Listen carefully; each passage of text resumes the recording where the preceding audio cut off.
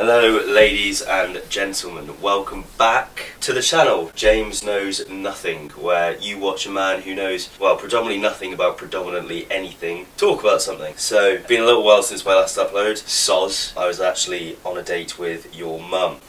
But anyway, let's just get straight into today's video, and today I want to talk about the blue card. So if anyone has been living under a rock, but I'm sure you've all read the articles, watched the videos, had the discussions, basically the IFAB, the International Football Association Board, is scheduled to hold its annual meeting in Scotland in March, and sin bins at the higher levels of the game are listed as a topic of discussion in the agenda. Basically, the IFAB has decided that blue cards and sin bins are something that needs to be trialled in, basically I think it would start in the League Cup, then make its way to the FA Cup, and basically has the potential to also enter the Premier League. Sin bins were trialled in non-league football, and just to outline what a blue card is. So obviously in football, as we know, we have a yellow card, a red card. Yellow card is for semi-minor offences, red cards are for major offences.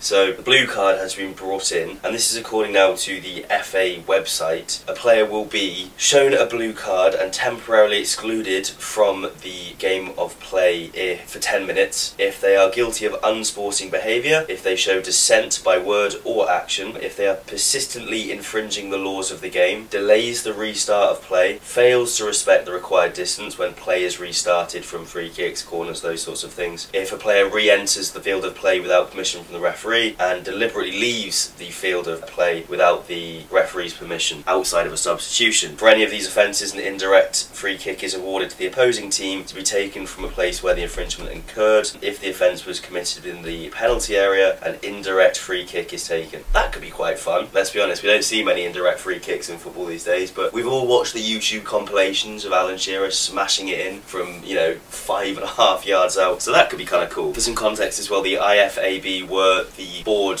who implemented VAR, so that was a fucking success, wasn't it? So it's going to take a while, the implementation process. I think I read somewhere it's not likely that you could see sin bins in the Premier League for at least another 2 or 3 years. It's going to take a long time for them to work out all the whistles and bells to it. However, the reaction to a blue card, holy fuck, has been bad. It's been awful. From fans, from players and managers as well. There's a lot of Premier League managers, mainly Ange Postecoglou, Mauricio Pochettino, Jurgen Klopp. They have all come out and kind of just been like, why do we need it? We'll get onto that later. Ange said that basically if your opposition gets a player sent off for 10 minutes, then what is that opposition going to do? They're just going to put 10 men behind the ball for 10 minutes and it's going to slow the game down, which is what is an issue we've already had with VAR. Someone scores a goal, you have to wait for 5 minutes to get VAR checks, free kicks given, VAR check, offside has to be checked so many times, and the game has already been slowed down so much by VAR, so then to introduce the blue card will slow it down even more, and I think Ange is completely spot on there. There's not really much else to be said. But yeah, like I said, the reactions have just been quite negative towards the blue card system. Mauricio Pochettino started to question what happens if a goalkeeper gets sent off. Now apparently the goalkeepers can still receive blue cards, which again, in my opinion, is just completely, you're now changing the game of football completely, because teams are going to basically have to start either preparing to have, unless you introduce rolling subs, so you could have a goalkeeper come on for 10 minutes to replace an outfield player, and then when the first choice goalkeeper is then back on the pitch, the second choice keeper can go back off for the player he originally came off on. But again, you're complicating it so much. Or we have to have outfield players who also train to be in sticks. But again, it's just fundamentally changing the way that football is played, and I just don't think that's right, because I don't think that it's a problem. The main issues that the blue card is trying to tackle is dissent. But surely it would make more sense just to, if dissent is this big massive issue in football for referees, then make dissent a straight red. Then you will not see as much dissent occur. But I don't understand why we need to introduce a third card on top of that. We remove a player from the field for 10 minutes because they've shown dissent to the referee. Again, it's just overcomplicating it, it's slowing the game down. Fundamentally, I don't think the game needs it, because if you look at sports which do use sin bins, most famously in England and in the UK, that being rugby, it's completely different, because with football, having a player sent off is a disadvantage, but it's not as much of a disadvantage as it is in rugby. In football, we've seen so many times throughout the years, it's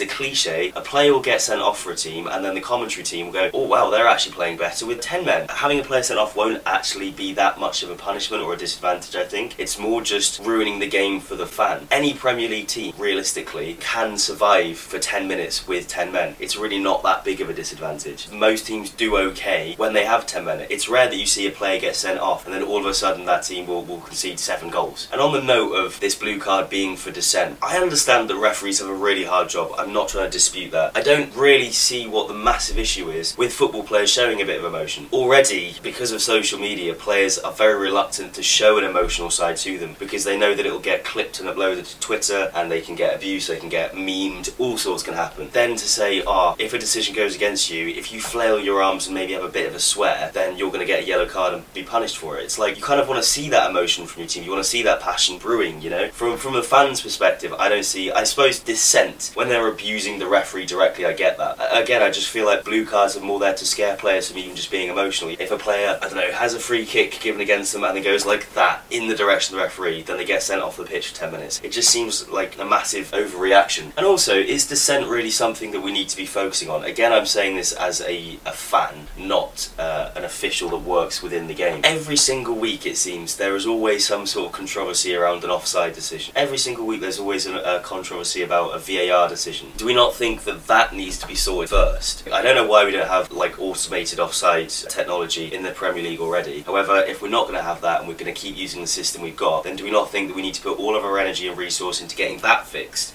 and helping to speed the game up after it's been slowed down by VAR so much? You know, we need to be thinking about who's in the VAR room, who's checking these decisions and these calls, checking all that kind of stuff before we need to start worrying about getting blue cards involved for dissent and kicking the ball away. And like I said, the fundamentals just of football, if you have a player sent off for 10 minutes, it's not going to affect a team that badly. And like I said, like the reaction has just been wholly negative. I'm not really sure where this is going to go. I'm not really sure how this is going to end. I'm not sure whether the IFAB are going to rescind their initial plans to get sin bins involved. I don't know. What I will say though is that I like the fact that governing bodies of football are looking at rugby and thinking, yes, we need to get some of their shit, because I agree. Why isn't the clock being stopped in football? Just stop the clock, it's way easier. The rugby players seem to have a lot more respect for referees. I think that it should maybe be just the captain is the only player on the football team that can really approach the referee.